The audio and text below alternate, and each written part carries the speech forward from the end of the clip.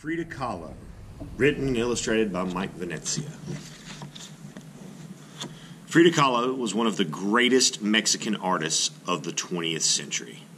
She was born in Coyoacan, Mexico in 1907. Frida grew up during the Mexican Revolution, an event that influenced her life and changed the art of Mexico forever. Some of Frida's most famous works are self-portraits. In many of them, she shows herself surrounded by things that were important to her. Frida especially liked to paint flowers, plants, forests, animals, costumes, jewelry, and ancient gods and idols that were found only in Mexico. Frida often showed unpleasant things that happened during her life. These paintings are sometimes shocking to people, but Frida needed to paint them to help her get through some hard times. The painting shown on the next page, Without Hope, was done after a serious illness. Frida had grown weak and had no appetite. Her doctors wanted her to eat lots of strained foods. Frida was disgusted by the idea of being forced to eat and showed how she felt about this in her painting. Frida painted most of these disturbing pictures for herself. She was surprised when anyone else showed any interest in them. Frida Kahlo went through a lot of pain and suffering during her life. When she was 5 years old, she caught a serious disease called polio. She got better, but the disease left her right leg thin and weak. To help improve her leg, Frida's parents got her to do lots of physical activities, including soccer, swimming, bicycling, and even boxing. Nothing seemed to help, though. Kids in the neighborhood started calling her Frida Pegleg. Frida wore long dresses and pants to hide her leg. She never wanted anyone to know she was different, or feel sorry for her, or make fun of her. Frida Kahlo was very curious as a child. She especially wanted to know about nature and science. Her father thought this was great and encouraged Frida to learn as much as she could. Frida was always bringing home plants, rocks, insects, and small animals to study. Mr. Kahlo was a professional photographer and an amateur artist. He was also curious about all kinds of things. He taught his daughter about ancient Mexican art and architecture. Mr. Kahlo showed Frida how to use a camera and how to retouch and color photographs. These things came in handy later when Frida herself became an artist. Frida attended one of the best high schools in the country. It was located right in the middle of Mexico City. In high school, Frida learned how important the Mexican Revolution was to the people of her country. Before the Revolution, thousands of people were treated like slaves. They were very poor and uneducated, and most worked on farms all day long. A few greedy government officials and farm owners kept all the money for themselves. In 1910, the Mexican people, with leaders like Pancho Villa and Emiliano Zapata, rebelled against the Mexican government and won the right to make life fair for everyone in Mexico. One of the first things the new Mexican government did was hire artists to paint large scenes on the walls of public buildings for everyone to see. These paintings, called murals, showed the history of Mexico. They were meant to help uneducated people understand their past, make them proud of their country, and give them hope for the future. The most famous mural artists were David Siqueiros, Jose Orozco, and Diego Rivera. These painters were inspired by the art and colors of ancient Mexican civilizations. They were also influenced by Mexican popular art, like the lively prints of Jose Posada. They purposely kept away from European-influenced art, which was the accepted style of art before the Mexican Revolution. When Frida was 14 years old, Diego Rivera came to her school to paint one of his murals. In high school, Frida was known as a troublemaker. She made herself a pain in the neck to her teachers and anyone else in authority, including the famous Diego.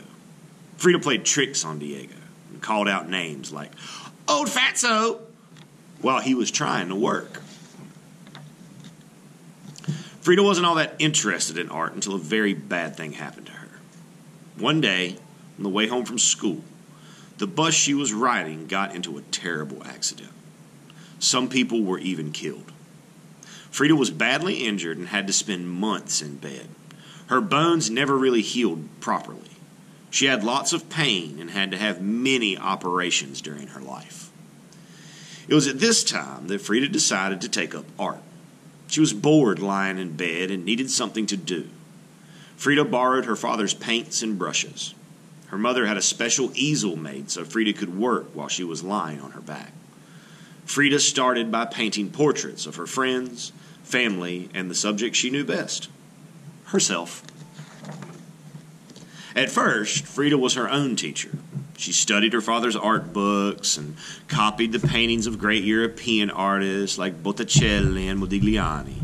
But soon, just like the Mexican mural artists, Frida became more interested in the folk art of her own country.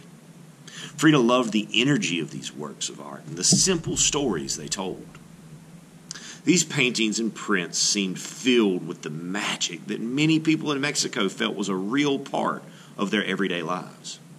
She found a mysterious power in religious paintings and ancient Mexican Indian art. Frida began to include in her own paintings the things that she discovered in Mexican folk art. Frida enjoyed painting. It made her feel better. Soon, she felt well enough to get around again. Frida made up her mind then never to let her pain and injuries get in the way of having fun. She kept working on her paintings, got together with friends, and went to lots of parties. At one party, she was introduced to Diego Rivera. He didn't remember Frida because she was grown up now and looked much different. Diego did remember her, though, a few days later, when she came to see him while he was painting one of his murals. Frida wanted to show Diego some of her artwork to see what he thought. Even though Frida had teased him years before, she'd always been fascinated by Diego and respected his talent. Diego thought Frida's artwork was great. Now that Frida was grown up, he thought she was great too. Frida invited Diego to her home to look at other paintings she had done. Diego visited the Kahlo home often. He and Frida got to know each other well and started dating. After a while, they fell in love. Even though Diego was more than 20 years older than Frida, they decided to get married. Diego always encouraged Frida with her art. He was proud of his talented wife. Frida learned a lot from Diego, and he turned out to be an excellent art teacher. Now, Frida Kahlo was the wife of one of the most famous artists in the world. At first, it was fine with her to just take care of her husband. Frida enjoyed being with Diego every day while he worked, but she wasn't doing much of her own artwork. In the 1930s, Diego was asked to paint murals in the United States. Diego and Frida traveled there often and were admired wherever they went. They looked great together and were a lot of fun to be around. Frida and Diego were always being invited to the parties of rich and famous people. Things didn't always go well between Diego and Frida, though. They often had serious arguments. One disagreement was over how much time they were spending in the United States. Diego loved the modern American cities, but Frida didn't enjoy being there at all. She was homesick and wanted to get back to Mexico. Frida did the painting on the next page to show her feelings about the United States. She painted an overcrowded New York City filled with factories, garbage, and pollution. There's no sign of Frida in this picture. She's probably returned to Mexico, leaving only her dress behind.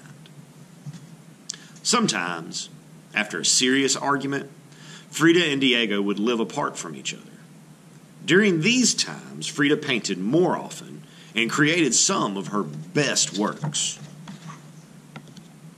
Frida Kahlo painted her real feelings in a way that had never been seen before. As time went on, her work started to become as well known as her famous husband's. Frida was able to show her happiness, her disappointment, pain.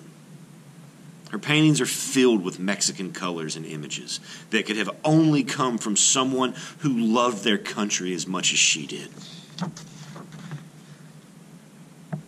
Frida Kahlo's health was a serious problem throughout her life. She died in 1954. But early on, Frida had decided to enjoy life as much as possible. She always spent a lot of time fixing her hair and dressing in beautiful costumes. Some of her friends said that when she was finished, she had become almost a piece of art herself.